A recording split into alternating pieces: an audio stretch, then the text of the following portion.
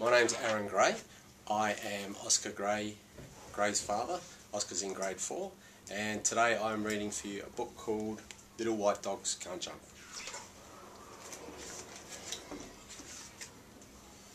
My dog, Smudge, has got really short legs, which makes it very difficult for him to jump,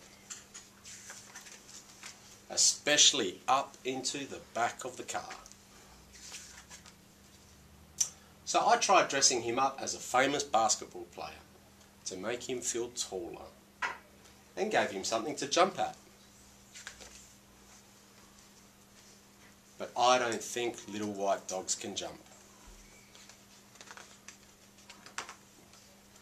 Smudge needed some help. I got some strong springs, rope and wood and made a Smudge-matic dog lifter that has a little platform for Smudge to stand on and a red button that says up. I guess the springs were a little too strong. Now Smudge can't jump and is afraid of small spaces. I borrowed my brother's skateboard and made a ramp with the wood from the Smudge-matic dog lifter. Then I took Smudge to the top of our drive and I let him go. Now Smudge can't jump, is afraid of small spaces and hates heights. I remembered borrowing a book from the library about a man in a circus who shot out of cannons. This seemed like a good idea. Smudge didn't think so.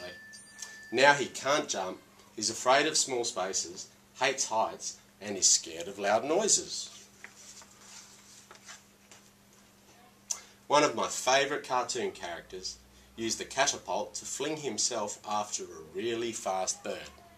This seemed like a good idea. I could catapult Smudge into the back of the car. Or maybe the front of the car. Now Smudge can't jump, is afraid of small spaces, hates heights, is scared of loud noises and moving at great speed.